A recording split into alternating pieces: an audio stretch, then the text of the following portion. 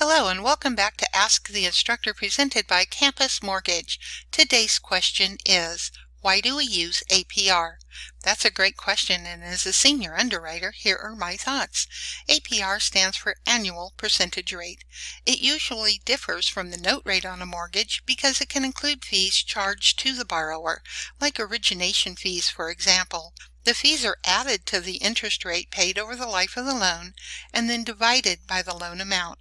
That figure is annualized to get the APR. A borrower may get the same interest rate quote from several different lenders, but the fees they charge vary. By adding these costs to the interest paid over the life of the loan and then annualizing the results, the consumer can compare the real cost of each loan and make a more informed choice. This concludes our 1-minute video, and as always, don't forget to download our course catalog at campusmortgage.org.